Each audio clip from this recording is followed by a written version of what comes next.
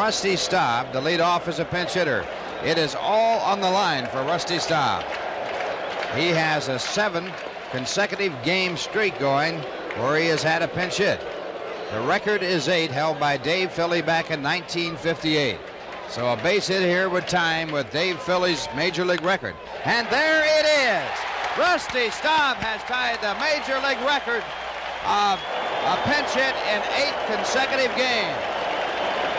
Oh, baby.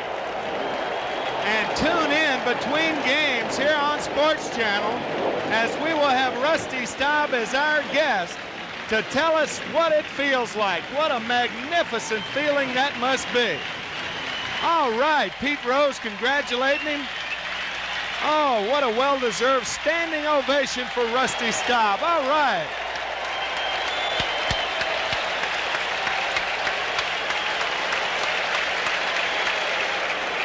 Rusty Staub. It all started on June 11th with a 2-run double against Montreal. That ball down and in. And it's interesting that he get that base hit on the most prevalent hitting area to a left-handed hitter.